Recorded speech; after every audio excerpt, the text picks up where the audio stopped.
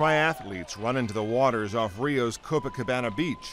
Waters the Associated Press recently found to be contaminated with human feces, dangerously high levels of viruses and bacteria that could make swimmers violently ill. I had no problems in there, and definitely be back next year swimming in there. Next year means the Summer Olympic Games. Brazilian officials have pledged for decades to clean up the raw sewage that pours into the ocean, but little has changed. Despite the recent AP findings, these athletes aren't worried. No, we've been fairly well reassured that the water quality is above standard that we need it to be to swim in.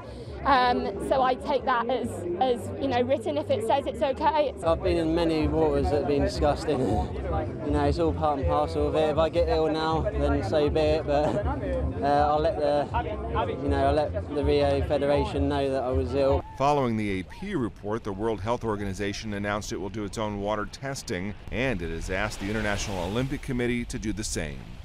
Matt Friedman, Associated Press.